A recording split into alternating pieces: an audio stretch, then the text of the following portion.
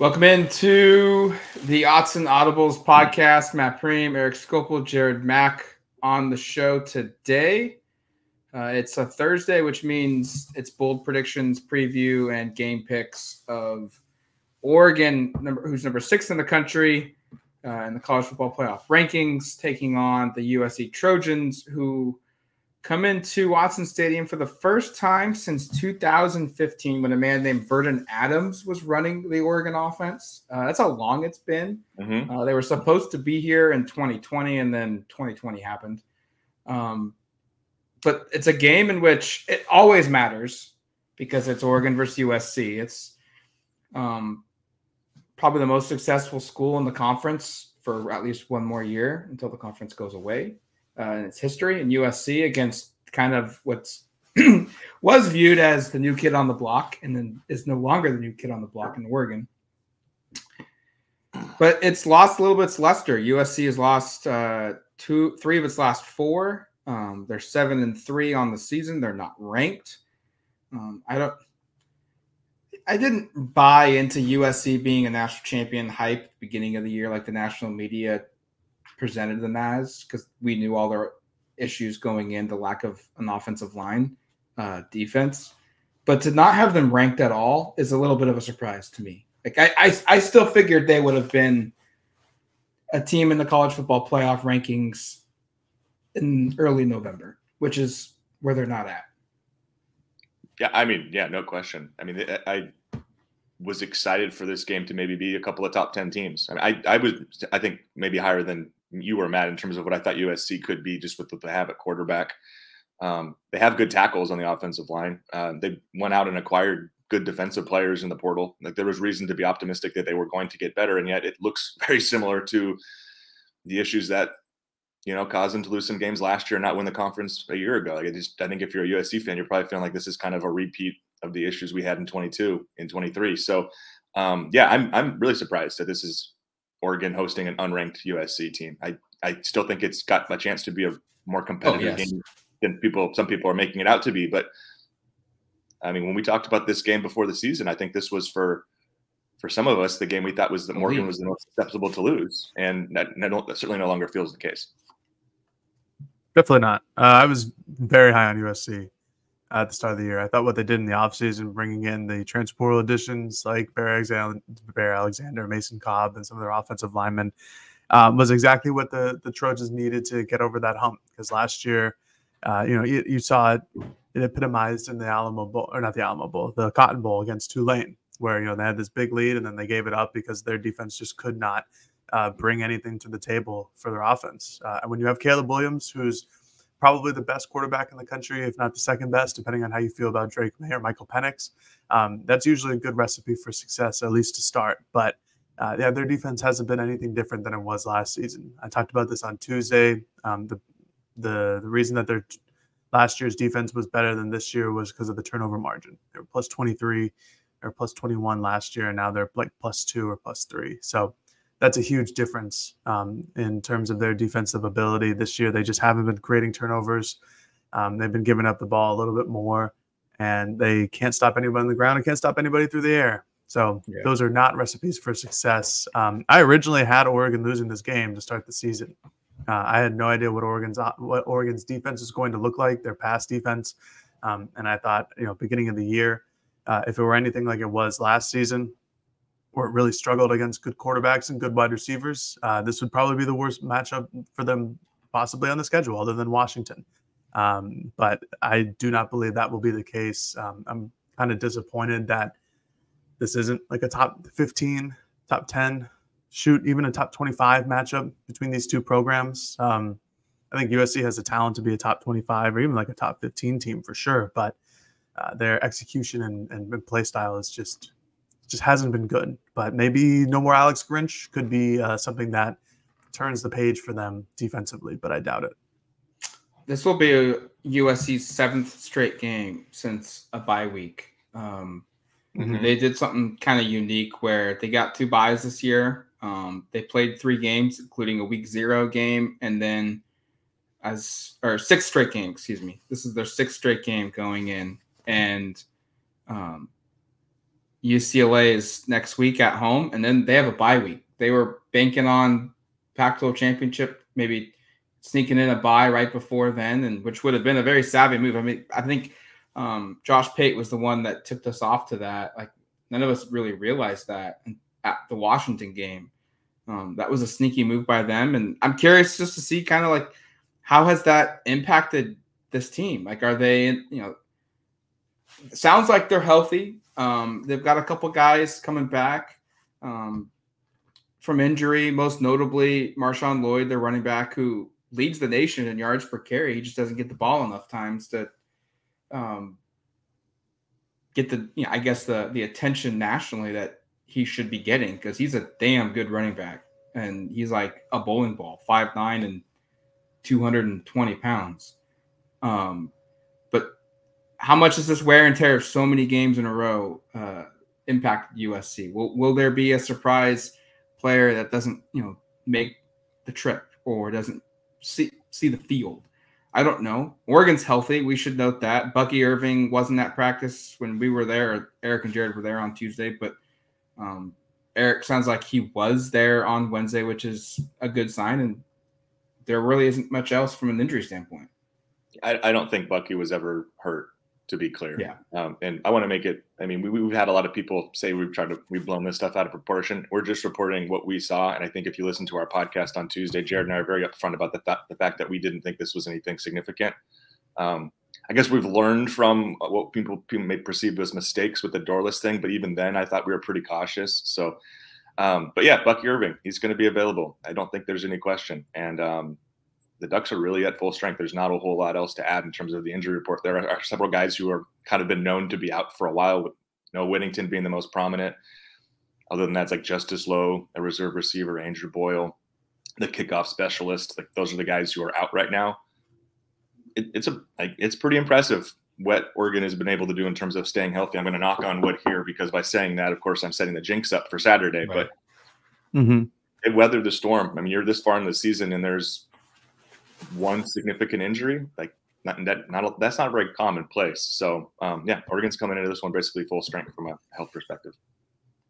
The only other name that I would note was Devin Jackson, who hasn't seen the field, I think maybe since Utah or maybe even Washington State. Dan said that he's been dinged up, and they've been precautious with him, kept him out of practice. But he was out there he's been out there on the field.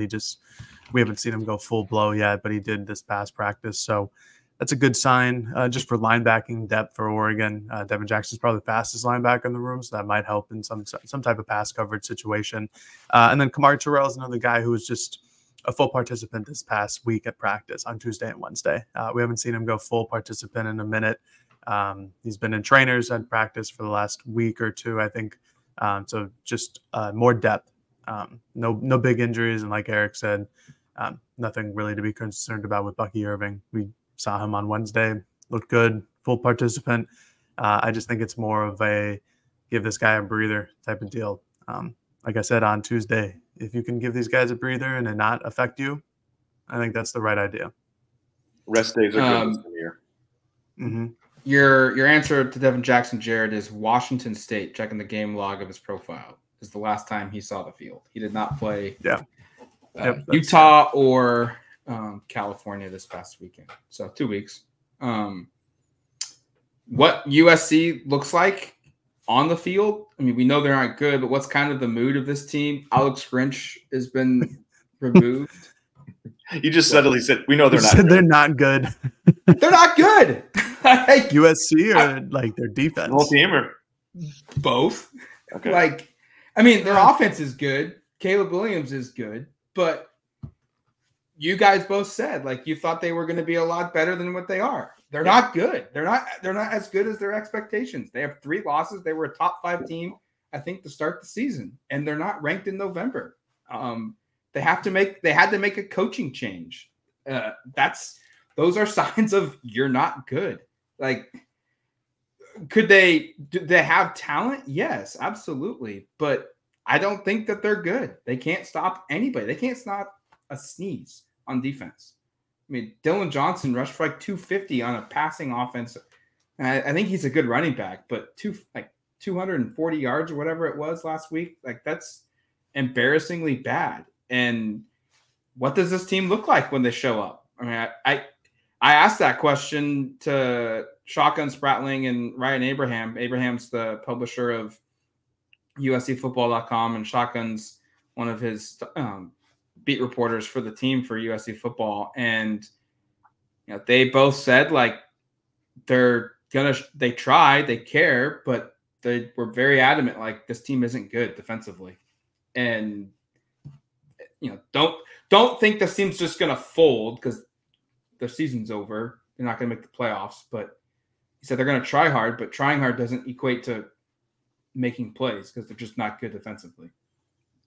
There are definitely massive deficiencies on this team. There's no question about that. I would debate that. I mean, I think they're still a pretty solid football team. I mean, obviously they're not in the top 25. I'm not going to say they're great, and the fact that they're not ranked right now is a massive disappointment. This season has undoubtedly been way below expectations of what USC was expected to be, and frankly, what USC should be year in and year out with this kind of a roster. I think they're top 10 in the country on the 24/7 Sports team composite, and to not even be ranked, certainly disappointing. But they still have talent on this team, and the offense is definitely good. This is the second scoring offense in the country behind Oregon. These are the top 2 scoring offenses. There's all sorts of NFL caliber players on that offense, obviously led by Caleb Williams. I mean, this is a team that, aside from a stinker against Notre Dame, has still consistently put up 35, 40, 50 points every single week. So offensively, they're definitely good. They're definitely better than good. But defensively, they're very much not. And that's the part we can get into without question here later on the show. But I mean, I think offensively, this is a team that puts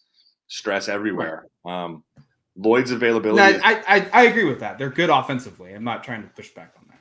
Yeah, no, I just think the general sentiment that they're not good as a team, I would disagree with a little bit. Not to say that we'll get to predictions at the end. I think we're all going to pick Oregon to win, and probably Oregon to win fairly comfortably, I'm guessing. But just because of the way these two teams have been playing, like I think Oregon is undoubtedly the better of the two teams. Just to make that point clear, I know when we were predicting the Oregon-Washington game earlier this year, there was obviously people who were really angry about us for the way we landed there. But my point going in is I thought those teams are pretty even. I don't feel that's the case right now with Oregon and USC. I think Oregon has clearly proven to be better than USC over the course of especially the last month. But you have to at least look at USC and say offensively, they are a really impressive operation. And Lincoln Riley is a very good offensive coach. That's never been his problem at either stop, right? Even at Oklahoma, they won a ton of games, and it wasn't because they had good defenses. You can go back and look at the numbers there.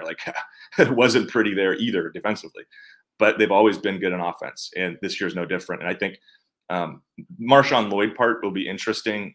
They were able to establish a pretty good run game last week, we should note, even without him. Austin Jones filled in nicely. I think he had over 100 yards rushing.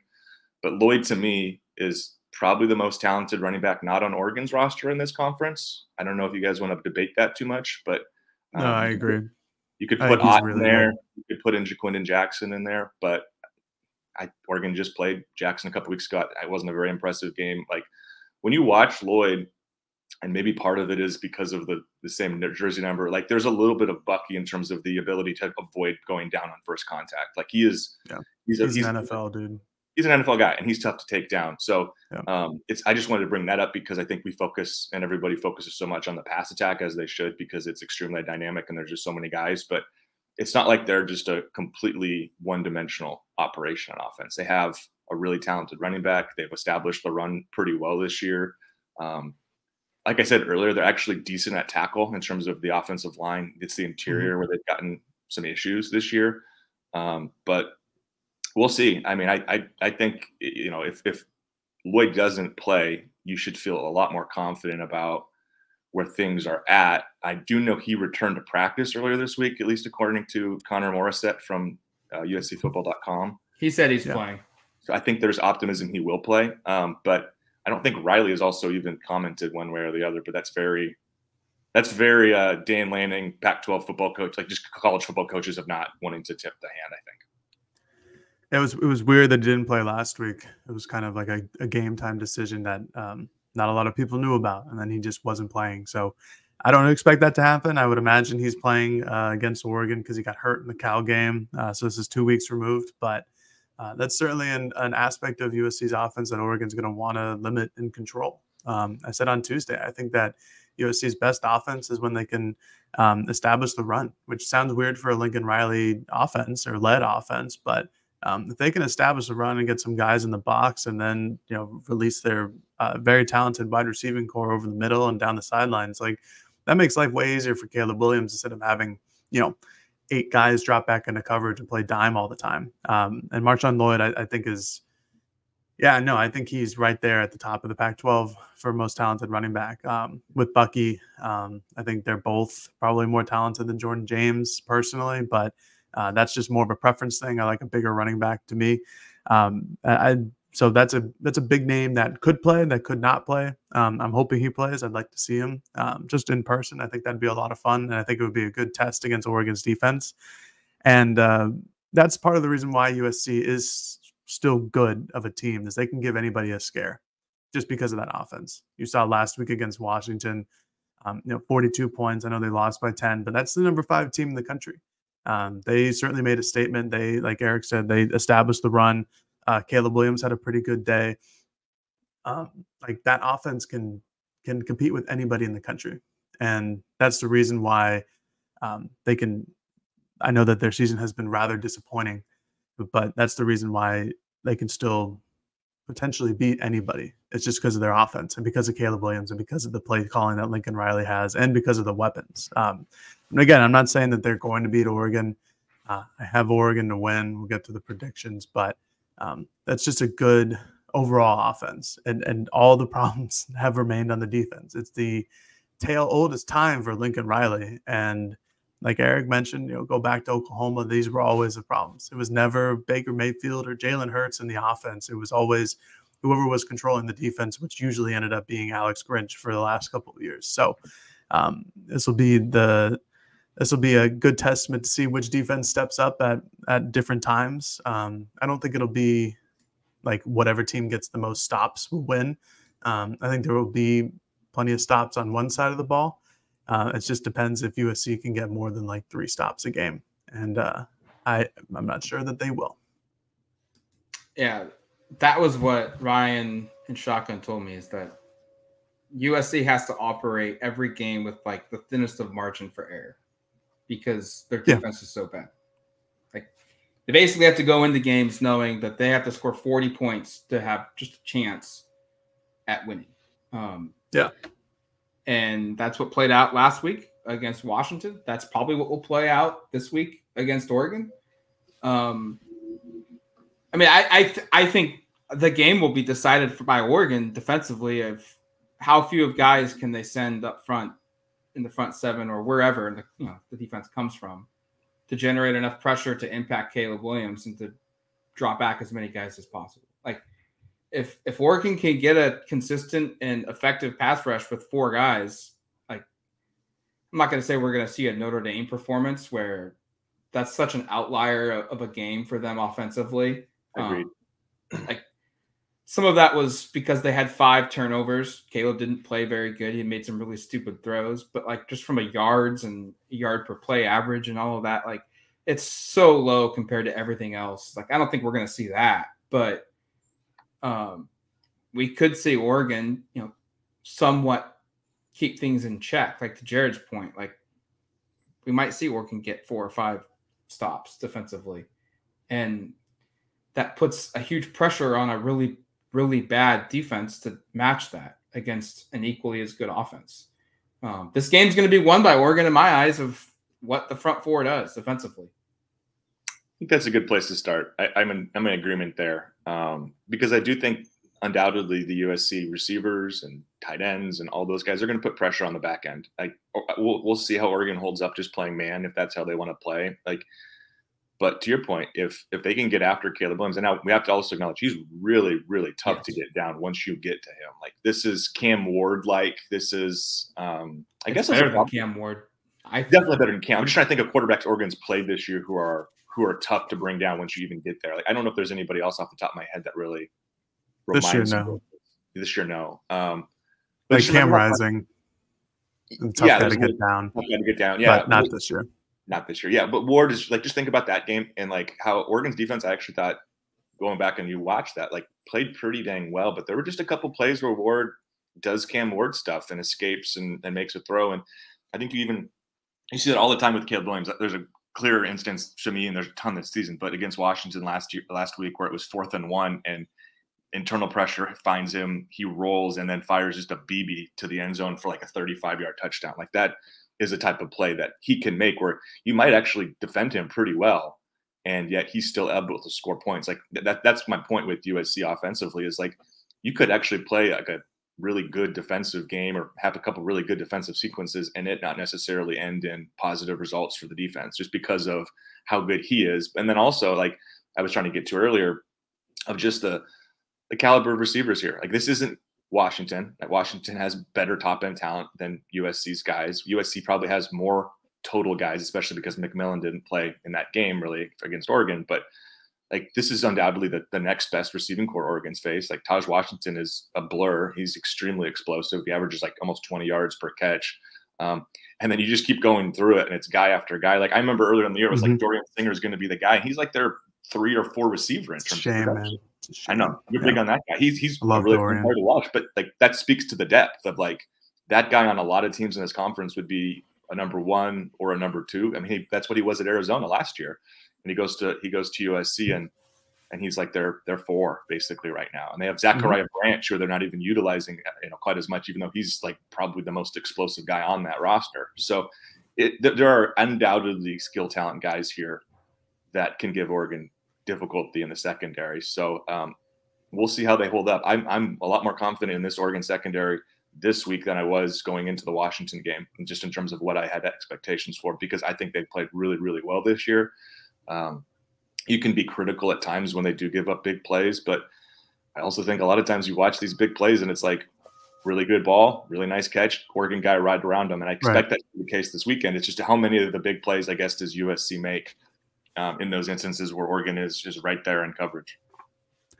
Yeah, there's very rarely guys running, to use Jeff Boss's term, butt naked or butt free down the sideline. They have coverage. These are just really good throws by really good quarterbacks. And unfortunately for Oregon, they've played a lot of them this year. And they're going to get another one in Caleb Williams. But I'm with Matt. The internal pressure from Oregon's defensive front and, anybody who's blitzing, whether it be a linebacker or Tycheem Johnson or Evan Williams from the secondary, it's going to be the total game changer. This is a Brandon Dorlus special written all over it. He's obviously Oregon's best interior defensive lineman, but he's going to have every opportunity this game. I think Oregon should play him a lot of snaps to wreak havoc, to cause Caleb Williams to make mistakes. And that's exactly what Notre Dame did.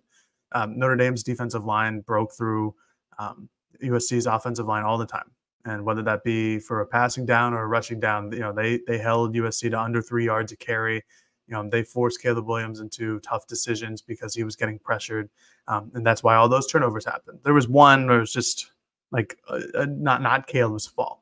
But there were 2 of the 3 interceptions where pressure forced Caleb Williams into making a very, very, very quick decision. It was the wrong one.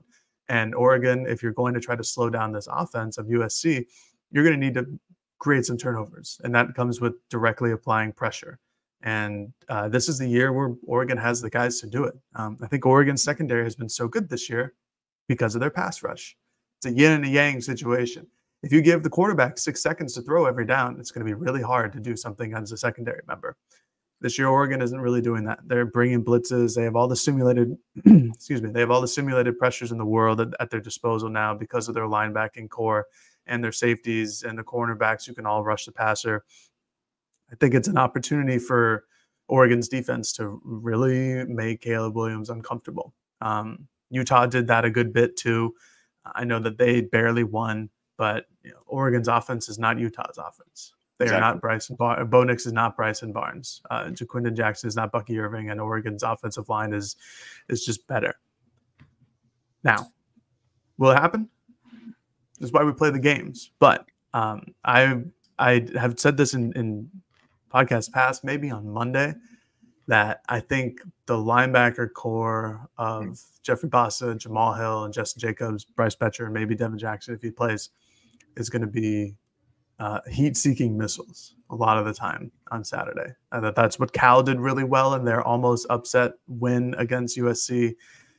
They blitzed a lot of linebackers, and I think Oregon's linebackers are more athletic, and they got to the pocket time and time and time again with Cal against USC. So I hope that Dan and Tosh were looking at that, because I think Bassa, who's been like one of Oregon's best pass rushers this season, if you go check the stats, he's been great. A lot of quarterback hits, not a lot of sacks, but that's what you need. You need pressure on Caleb Williams to go and make potential mistakes, or at least give your secondary then enough time to cover in man-to-man, because that's what Oregon largely plays this season. So I think simulated pressures are going to be huge, and I think Brandon Dorlus should have a good day at the office. Do we think do we see Oregon send Bassa on blitzes, or who spies for Caleb Williams? Because his creativity, his escapability, his playmaking ability is no one tops it in the country, and that's almost half their offense. It feels like is Caleb, hold the ball as long as you can until you need to throw it, because no DB, no defense is good enough to hold a team in coverage for 7 seconds. Can you hold the ball for 6 and then make a play? Like sometimes that kind of feels like what their offense is. And I agree, Jared's point of simulated pressures and bringing them from all over is critical. But at what point is it going to be a necessity, or can you not necessarily a necessity, but how risky do we get? Do we see Oregon get? Do they bring the house? Do they only bring one guy and then it's four guys, but that fourth guy's coming from all over the place? Or I don't know. I'm curious to see how often and where Oregon blitzes. Do we see Kyrie Jackson blitz off the corner spot? I don't know. It's going to be interesting to see the game plan. I think that's a fair point, Matt. I think Oregon's going to be really aggressive though. And if it gets to a spot where those aren't productive plays and Caleb makes a bunch of, again, I'll bring up Cam Ward's name because he's the only quarterback this year who's done that kind of thing regularly, where he gets out of it and is able to make things happen after, then maybe you switch things up. But I think you come out being really aggressive. And to Jared's point, you just go watch the Cal game, and that was what they chose to do is a bit of a roadmap for Oregon. And I think Oregon has clearly better personnel there, at least from an explosiveness at linebacker.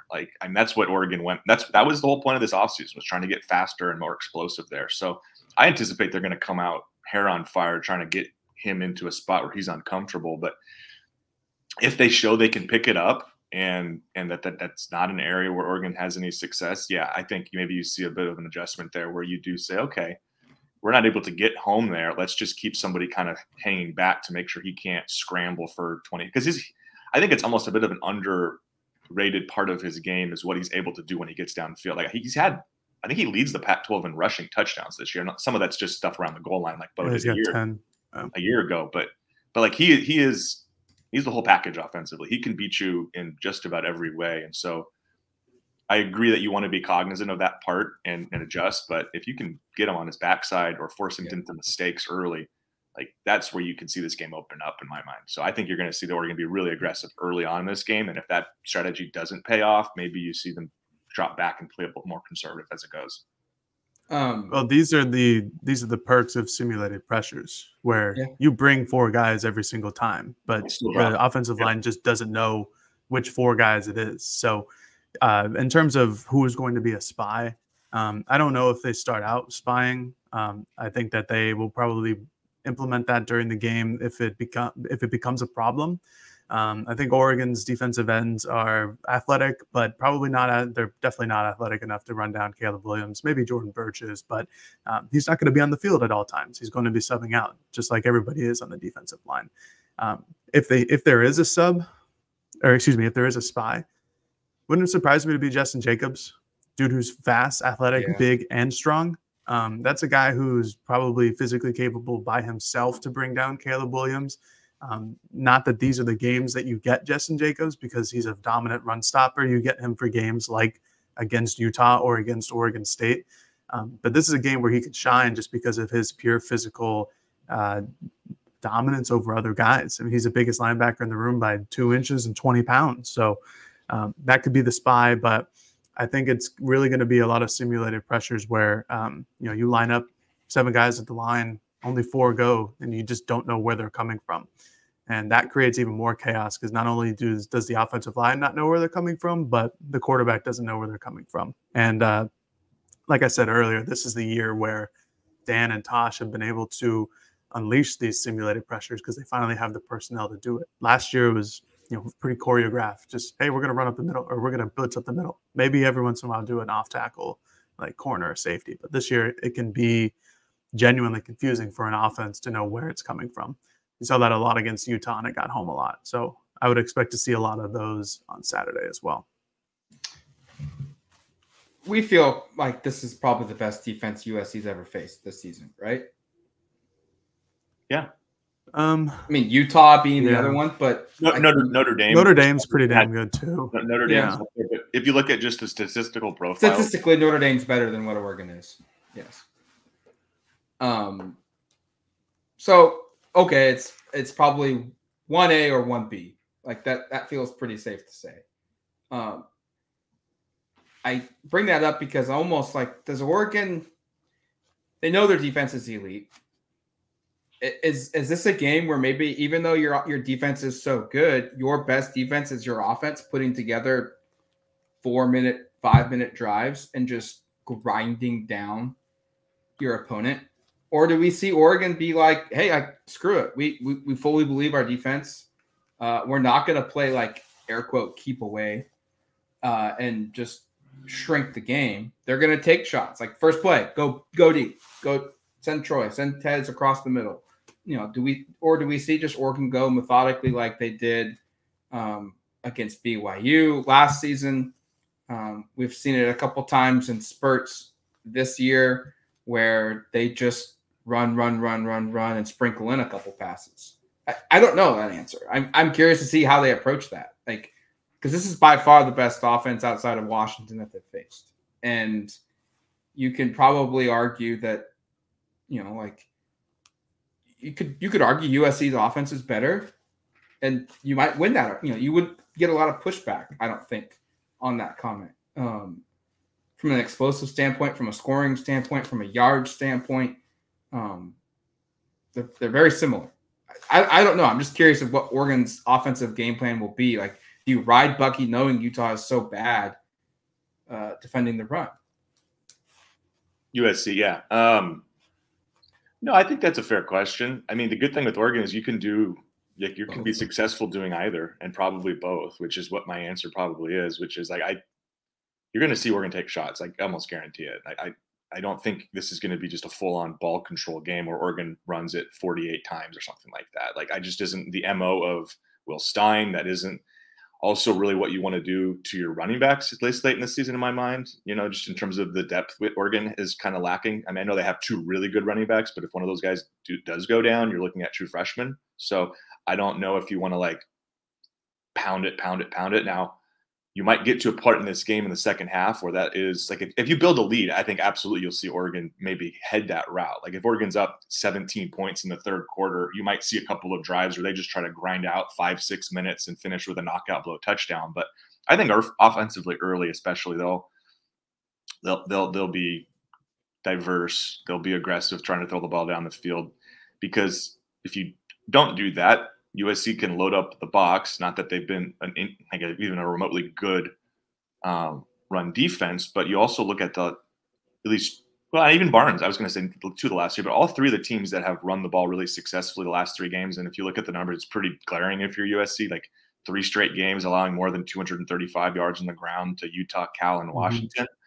But all 3 of those offenses also proved that they could throw the football a little bit, which is why, like, I do expect Oregon to be, in part because Oregon's pass offense is really effing good too. Like, so yeah, I think they're going to be quite balanced. And I think but I do think, to Matt's point, like if you do build a lead, why not play keep away late and try to minimize possessions?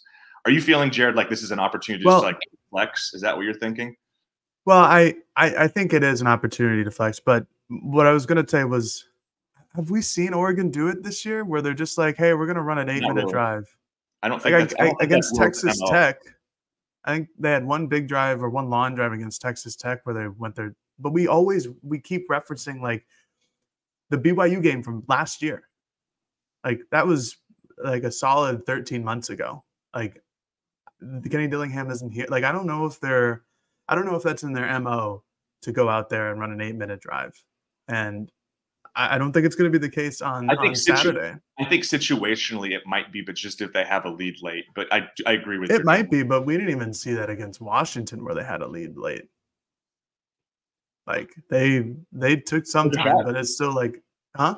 They took a shot to try. They took a shot down the sideline on 3rd and short. Like, I don't know if I'm just saying, like, I don't know if that's basic. Like, I'm sure they are capable of it. They have the personnel and the running backs and the offensive line to do so. But I think Will Stein's just out there having fun, man. He's letting Bo Nix go throw. And I think that's what's going to happen on Saturday. Like, yeah, like it would be a good idea to keep USC's offense off the field for as long as possible.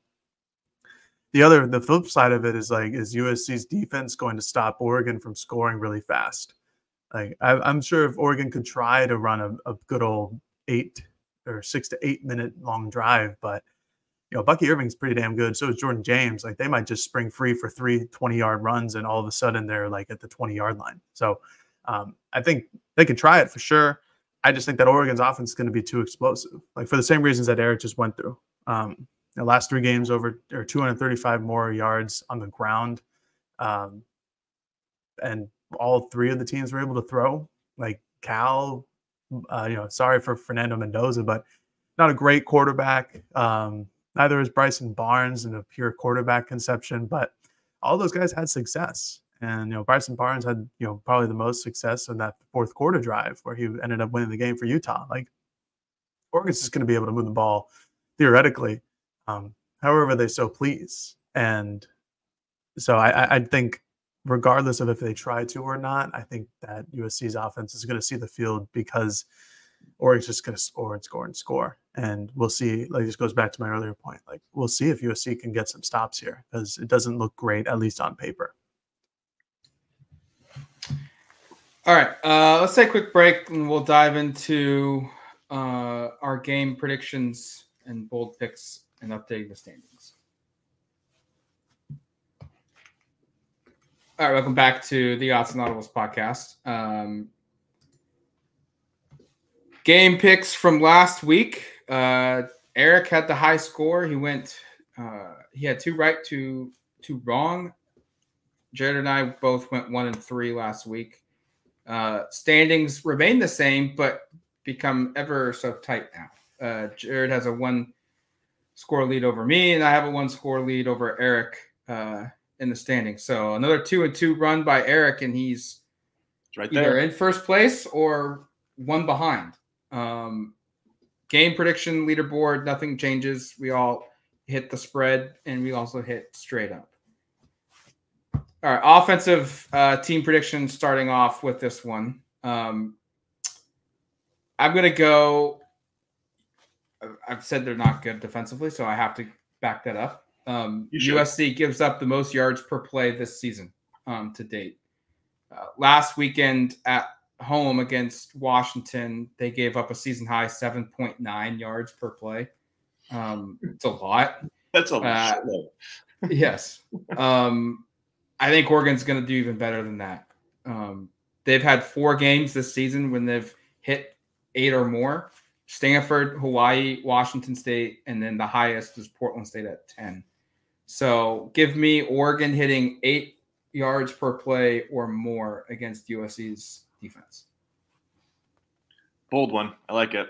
I referenced this stat a moment ago about opposing rush success against USC of late and 3 straight teams doing it. Oregon's going to become the 4th. I don't even know if that's bold, so I'll put a little bit on top of it. I'm not going to go matching Washington running for 316 because that seems like, I mean, it could certainly happen. I'm not discounting that possibility, but it also feels like that's almost a little too bold.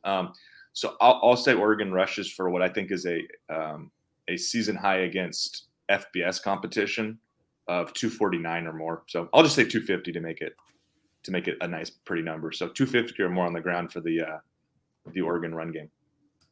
That's nice. Team prediction. I just think Oregon's gonna.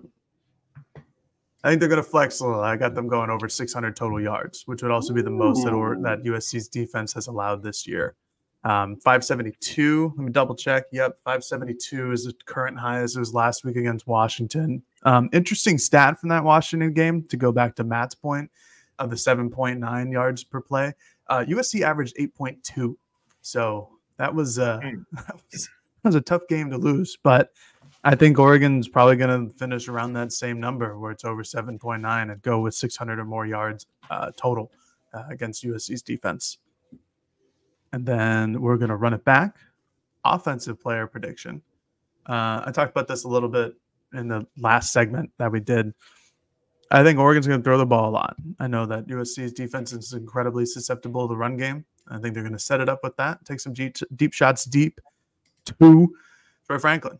I got him over 6 catches, over 115 yards, and over 1.5 touchdowns. So I expect a big day from Troy Franklin. I think he's probably pound for pound the best wide receiver in this game by far. I don't think that anybody on USC's, at least at the top end talent, maybe in 2 years, Zachariah Branch would rival that because of his pure talent. But right now, Troy Franklin's the dude. So I expect him to have a dude-esque performance.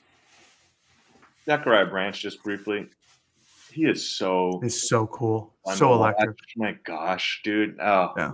Oregon was in that recruitment. Sorry, I just kind of gushed over a little man crush there, but just watching his plays, like especially, he's so good. I agree, though, in terms of the Troy element, that he will be the pound for pound the best receiver in this game. And like statistically, he's challenging Odunze, by the way, as like the top dog in the conference. Yeah. Just, like he is having the season we expected he could have. And if he puts up the numbers you're talking about, he inches very close. Like it's possible he breaks all these individual single season receiving records by the end of the regular season and goes into postseason play, just adding more separation on those. King of the hill. Yeah, this is the best receiving season we have ever seen from an Oregon receiver. Knock on wood, he's available the whole way. Okay, sticking with the run game, I'm going to go Jordan James with a career rushing day of 104 yards or more. I kind of already had my spiel there where if Oregon's going to run for 250, it's not going to only be Bucky Irving. I mean, who knows? Maybe Bucky Irving goes out there and breaks Kenyon Barner's single game rush record, which is like 320 yards, which incidentally happened against USC. Gosh, Matt, what was that? Decade or so? 2012. Yeah, about a little more than a decade ago. I don't expect that's the result because that game, I just remember watching that game being like, they really just don't know how to stop him. They just have no answer for him. And then Oregon, Chip Kelly just kept drumming it up. All right, just keep giving it to him. Run it back. So I don't expect Bucky to quite have a game like that, but I do think Jordan's going to be effective. And I think both running backs will. It wouldn't stun me at all if this is a 2 guys run for 100-yard game, which I know was, I think, Jared's pick last week against Cal. Is that right? That was your prediction? Yeah. Yeah, I think I had him running for both 135. Yeah. But I'll take Jordan for his new career high of over 104. That post-game USC 2012 show was epic. I remember listening to that from the press box. I have a similar rushing one. Bucky Irving, though. His career high is 149. He did it twice last season versus Washington, North Carolina. That number might kind of surprise you considering just how good he is. It's a little low. His season high this season is 129, which came against Washington State a few weeks ago. I, too, believe we're going to see both Jordan and Bucky have big days. So I'm not going to go career high, but it's in play. I'm going to say season high, 130 or more rushing yards for Bucky Irving in this game. I just think I think they're going to take shots. I think Bo's going to get his normal amount. I just think this is a game in which they're going to see if, very similar to what happened against Cal. Like they're going to throw him the ball early and then, oh, yeah, we probably should run the ball here and wear this team down and then get a little bit of separation and then get them on. So Matt, really one quick aside. Because of how poor USC's defense has played, it wouldn't be surprising to me if multiple of ours just collectively hit. Like if Troy Franklin has a massive game, Bucky Irving sets a single high, and they also run for the most yards. You know what I mean? Like that, a lot of these hit just because of what we've seen from USC's defense so far. I think there's a high probability that Dan's not going to run the score up, but they're gonna put points up on the board, and it is technically running the score up, but I don't think there's like a malicious intent towards it. It's just more so of, hey, we're playing a big name, we're playing on Fox, and we've got a Heisman candidate, we've got a national championship caliber team. Let's make a statement. I think we could see, like to your point, Eric, I think we could see a lot of big days individually, which would collectively mean a really big day offensively. All right, defensive team prediction. It feels weird saying an Oregon defense shows up and holds USC under 500 yards of offense. Like, that feels like a strange accomplishment, because it's like 500 yards isn't a good thing. That's like, but against USC, yes, but against USC, that is a good thing. USC has had 500 yards of offense 6 out of 10 times this season. 2 of the 4 times they didn't hit 500, they lost. And the other loss came last week against Washington, when they had over 500 yards, but so did Washington, or closer to 600 yards of offense. I just think Oregon's defense is going to be able to generate some pressures, generate some sacks. I think they're going to get a couple sacks. I'm not going to say that they're just be all over Caleb Williams, but his ability to extend plays opens the door for sacks if Oregon can get to him. I just think it's going to be a day where they tackle in space. There's going to be a couple explosion plays, but Oregon's going to show up, and they're going to be the 5th team this season to hold USC under 500 yards of total offense, which doesn't seem like a hard task when you just look at that number, but when you look at the opponent and the guy that's at quarterback, that's a pretty hard ship to get. You might not say they're going to get a lot of sacks, but I'm going to predict it. All right. I mean, USC to start the year did a little bit better job than you would think of protecting him, but it's really been a struggle. 5 straight games with 3 or more sacks allowed. That includes a season high 6 against Notre Dame. And having watched that game, it probably could have been and should have been a little bit more even. Oregon's pass rush has been pretty consistently impactful, like for the whole season. I remember that was kind of a thing we were talking about early on when they started to get home a little bit of like, is this going to carry over? And it has. Like, this is one of the better pass rushes in the country.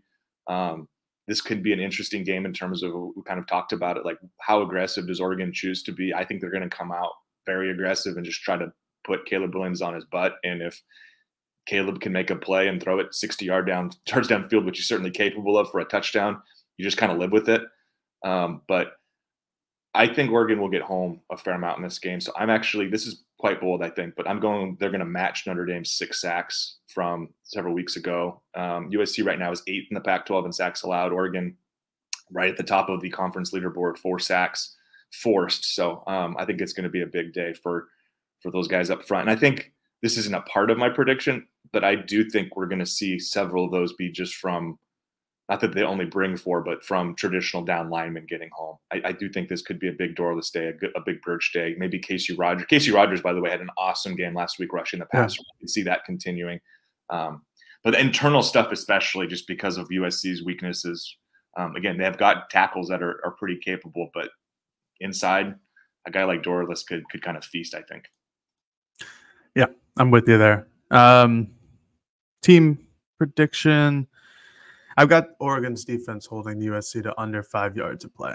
We're doing another yards per play stat here, but under 5, that would just be for the 2nd time this season. They've hit 5.1 before, but the only team to hold them to under 5 yards per play was Notre Dame in that 48-20 loss. They held them to 4.2. I made this prediction based off of everything I said about the Oregon's defense and the internal pressure and the simulated pressures and getting home to Caleb Williams, making his life a bit annoying back there with all these pressures, and hopefully, making him, make poor decisions, and pressure will help that. I just think that Oregon's defensive line will be able to get home. And I think if they can't, I don't think Dan and Tosh are going to be afraid to dial up some pressures and some blitzes off the corners, off the edge, whatever the case may be. And I think Oregon's secondary, we're going to see a lot of subbing. because it's going to be a lot of seconds out there in coverage. And unlike Cal, where Kyrie Jackson, Jaleel Florence basically played the entire game until the very end of the fourth quarter, Oregon has that depth at cornerback where you at least feel pretty comfortable with Nico Reed and Dante Manning and Triquez Bridges. I know they're not Kyrie Jackson and Jaleel Florence, but to bring those guys off the bench is still pretty darn good because those were impact players this year. They're impact players last year. So I think we'll see a lot of that just to keep guys fresh and try to keep those those multiple long coverages low and try to keep guys coming in and out. So under 5.5 yards per play. Sorry. No, you're good. No worries. Defensive player prediction. I alluded to it earlier. I've got Jeff Bossa over 4.5 tackles, over half a sack, and over 1.5 tackles for loss. I did the tackles kind of low because I think this is going to be a safety tackle game. I think this is going to be an Evan Williams or Tysheem Johnson special, maybe even a Steve Stevens in there. I think that there's going to be opportunities for Jeffrey to make a tackle or two, but he's not going to be around the ball as often as Evan Williams might be. So, but like I said, in the simulated pressures, I think Boss is one of the best pass rushers Oregon has on this defense. You saw it against Cal. He timed up a good amount of snaps, got to Mendoza, made him throw the ball away early. I think he gets home at least once on Caleb Williams and brings him down, either himself or with another player. And I think he gets in the backfield a couple times, and maybe there's a screen pass that he jumps and that he gets a tackle for a loss. So I think he's going to be the guy on Saturday. Just a moment on Abasa. I want to offer a little bit of appreciation considering I know I was in particular pretty hard on him this offseason in terms of how he played a year ago. He's added a lot of weight. He's maintained the athleticism that was always there. And I think he's just held up a lot better in the run and has always been a good coverage linebacker, but he's playing at an all-conference caliber level. I don't know if he'll be recognized that way. I'd have to look to the conference a little more closely to see kind of who else is in that conversation, but he's playing very, very good football, definitely the best of his career. And I'd say especially over probably the last 4 or 5 games, he's really taken it up a notch. So I like that pick, Jared. I'm going to go with Dorless having his first multiple sack game of the season. Hasn't had one since last year against Stanford when he had 3. I brought it up earlier. I was kind of worried Jared might take it because Jared also brought Mr. Dorless up a moment ago in terms of his potential to have an impact here. But I think Brandon is probably their best overall defensive player, one of the best players on this team. And this is a game where I think they're going to need him to step up and make some plays. And I think he's going to do it. And I think, again, because of the matchups like we've talked about, and I won't even go over it too many times, but I just think the interior guys are going to have success. So give me Dorless with at least 1.5, I guess, sacks for multiple. All right. I'm going a tackle number. I think this is going to be a good game for a guy like Jamal Hill. His athletic ability, his coverage ability, his speed at the linebacker position. His season high in tackles right now is 5. His career high is 11, which came week 1 last year against Georgia. He's not going to get 11. 5 feels like a solid number to start with, but I'll bump it up by 1 since he's already done it this season, and say he hits a new season high in tackles with 6 against USC. I just think that there's going to be a lot of opportunities right near the line of scrimmage or shortly after it with what USC does from a play calling perspective, from a player personnel perspective, and he's going to be on the field quite a bit because of who they play. I don't think USC and Cal's offenses are like just straight mirrors of each other, but they're closer to what Utah is or what, not Colorado, but Texas Tech is. And Jamal played a lot and was very productive against Cal on that offense. So, all right, score prediction. I think this is going to be a game in which people are going to look at it and say it's probably going to be a shootout, or it potentially could be a shootout. I do think because there's going to be so much scoring by both teams that the scoring actually goes down a little bit. Like, I don't think Oregon's going to hit 50, just because USC is going to have some plays, and they're going to have some drives that chew up clock. Oregon's going to have some plays and some drives that chew up clock, and it's just going to be one with who's the more efficient team. I think Oregon's going to be the more efficient team. We got more confidence in Oregon getting stops in this game.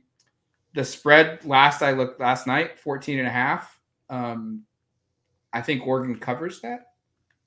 And I'm going to go 43-24. I get to 43 because I think we're going to see a 2-point conversion by Oregon in this game.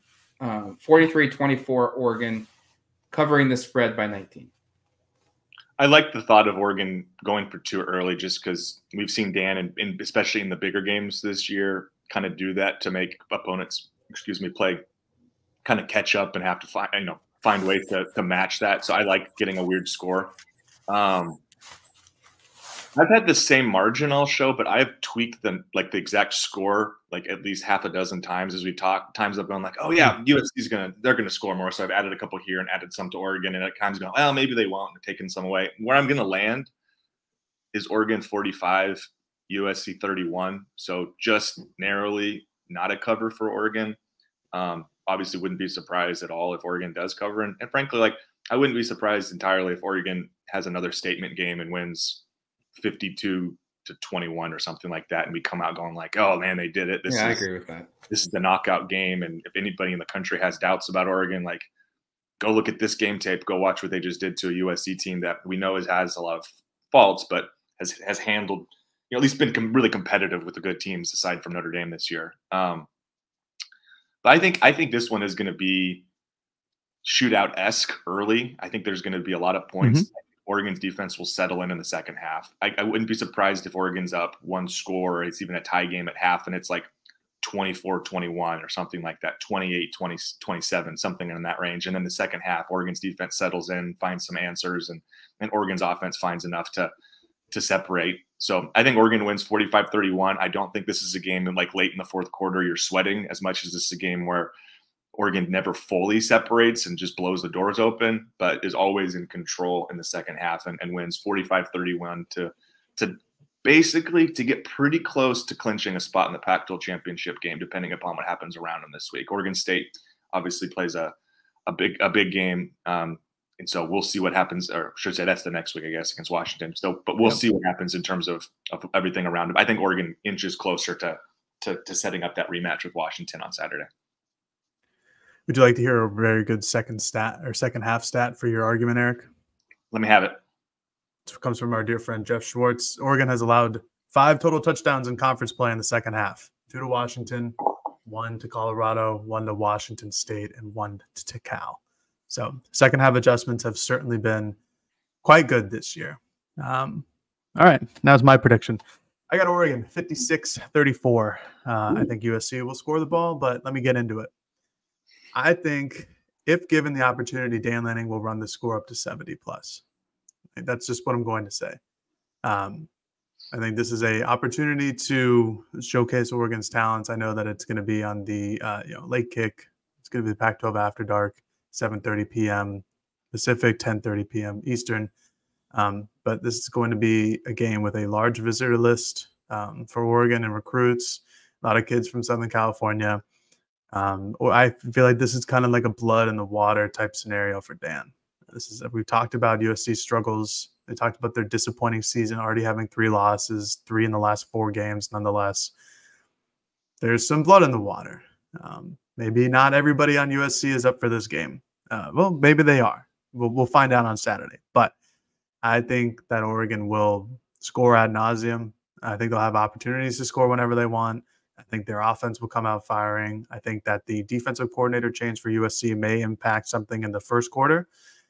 But I think that's about where it will land. As after the first quarter or after the first couple drives, I think Will Stein and their offensive staff are smart enough to understand the adjustments that are being made and then go on to running the ball down the field. I have 56. I thought about going into the 60s range, but I think 56 is pretty nice. I think USC does get on the board. I think Caleb Williams is inevitable. I think he's really hard to stop. And I think their wide receiver group is the deepest Oregon will play this year. Won't have the top end talent, but it'll certainly be the deepest and just the overall talent of the group. I think Dan ran it up against Cal on purpose, and I think he'll do it again this week against USC. It's going to do it for us here on the Autzen Audibles Podcast. Thank you for listening to the show. Next time you hear from us will be sometime on Sunday. I don't even know when. It'll be late. It'll be early, however you want to discuss it. Hopefully it's one in which we can get through the stuff real quick, because that's not one where I hope it's a back and forth game and there's a lot of reactions that we have to give, because it's going to be a late one, 7:30 kickoff at Autzen Stadium. Enjoy the game. Look forward to talking to you guys here on the podcast here in a couple days. But until then, you've been listening to the Autzen Audibles Podcast. No rebuttals from us on Matt's predictions. I just wanted to say that last. But talk to you later, folks. I think a big man is going to catch an interception. Peace.